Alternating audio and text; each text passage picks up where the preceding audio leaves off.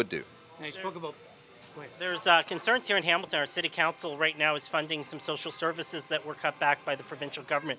What is your stance on those cuts? I think they got some relief at the end of the year from the provincial government. If I'm not mistaken, it cleared the books for them, but it was a concern, and I'll tell you why. Somebody used to run food banks and has kept a pretty close eye on how we affect people on the margins. Flexible benefits are really worth a lot to the lives of people that are struggling. It helps keep a situation from becoming an acute crisis. It stops people from being homeless, and it stabilizes them. And what all of us want to do is first see people stabilize and then see them somehow reach their potential so that they're able to do the most they can for themselves.